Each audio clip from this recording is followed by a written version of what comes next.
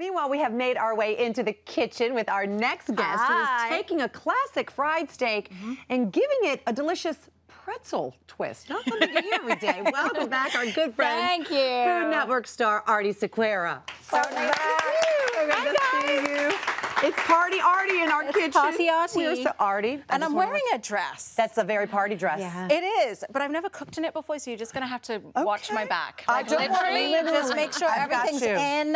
I've got you. We'll step away if we need to, and we put the steak in our frying pan over there. As you can see, Allie, Kimmy, and Orly are waiting patiently for this pretzel fried steak. It's a very interesting recipe, and you actually came up with this by accident, didn't you? I did. It's a product of necessity. So my in-laws have a cabin up in the mountains in North Carolina, and we'll go and just unplug. Beautiful. There's no cell phone reception. There's no Wi-Fi. It's just like you and God and nature, and that's it. I love it. Unfortunately, there was a lot of nature that Christmas, and we got snowed in, and so we couldn't even go down the mountain to go to the store. And so my mother-in-law, thank goodness, shops like the apocalypse is coming. So I would just open cabinets in the freezer and stuff and just make whatever I could find, and it was like being on Chopped, because I just created recipes on the fly. Story. Yeah, and actually, I was just saying, like, I would like that opportunity again. Not really, please no. But because I came up with such creative recipes, you know, because you just have to. How fun. Yeah. So you literally were working that entire vacation because you had to. You didn't have a choice. I was like, we're going to eat something good. And so there was cube steak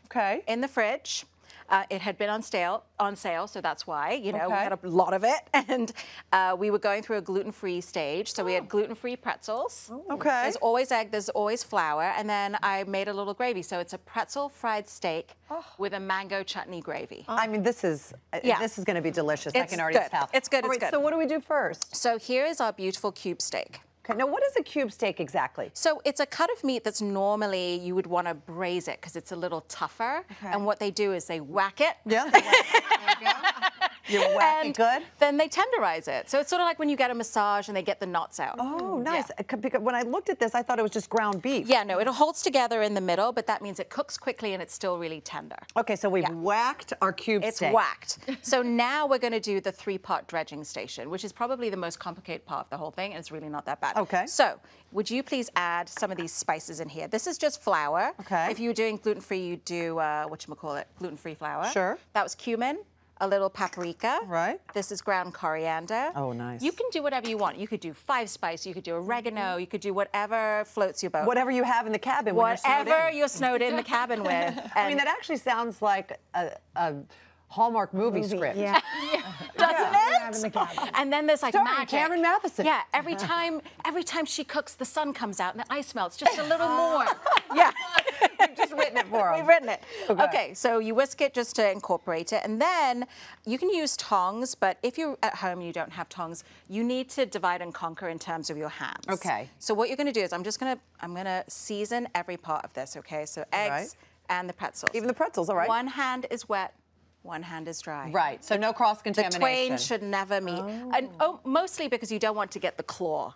You know, the crazy, the gummy claw. Then suddenly you have bread in your hand. But you can go ahead and do it. So go ahead and dip this in the flour. Okay, so we take this Get it on both sides. There we go. And that gives the egg something to hold on to. Otherwise, it would just slide off. And look at that, Aarti. I'm doing the work for you. I love this show. I love this show. There's no fear of you getting messy. Anything on my dress. You're wearing a white dress, and I'm nervous. There you go. Then this is just beaten eggs with a little bit of milk. Okay. Okay, and then it goes right into the pretzel. And the do we double dredge, or you could if you wanted to. Make it real crispy? Yeah, you could. Hey, do you cook? Wow. Well, I've been known to a little double dredge. I love my way it. around the kitchen. Okay, and then we're gonna shallow fry it. So I've got a nice cast iron skillet, keeping it real country. Real country. You can put it right in there. It's very hot. I'm gonna turn it down just a little bit. So the thing with frying is you want to make sure that the oil comes up halfway up that steak. Just halfway? Yeah, I mean, you could really deep fry it, but if you're just trying to shallow fry, I'm always trying to use less oil just because I don't want to clean it up, not because I'm healthy. But that's a good idea as well. Yeah.